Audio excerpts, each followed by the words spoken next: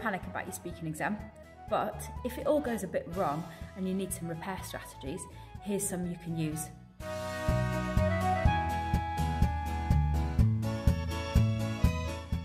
Wie bitte means pardon.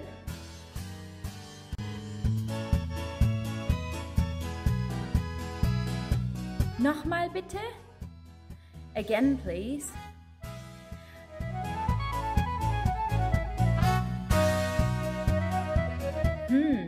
Gute Frage.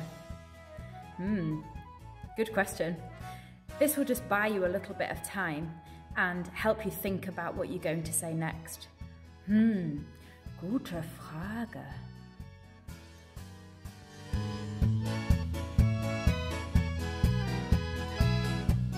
Ich möchte. Now this phrase is essential for your role play. You've got to use it. It means I would like, and you're going to use it in lots of different situations.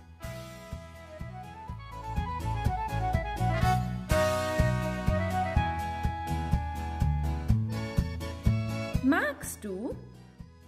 This one's a question, and you can put any noun after it. Magst du Schokolade? Magst du Pferde? Magst du Schule? Magst du Spanien? Magst du Frau Ramsemer? Ja, ich liebe Frau Ramsemer.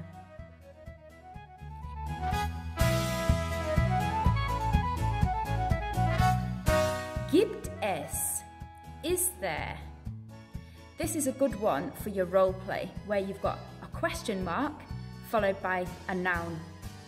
If you're in a hotel, for example, and there's a question mark and the noun after it says Restaurant, you can ask, gibt es ein Restaurant?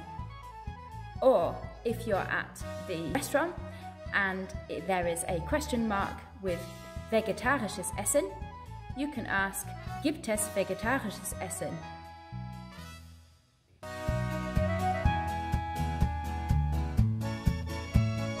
And the last one is one we should all be working into our conversation answers, and that is und du and you.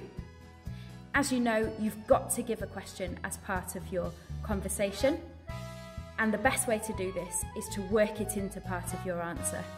So you reply to one of the questions. Ich liebe Fernsehsendungen, sie sind toll. Und du? I hope it helps. Sometimes we just need a way out of a situation or a bit more time to think.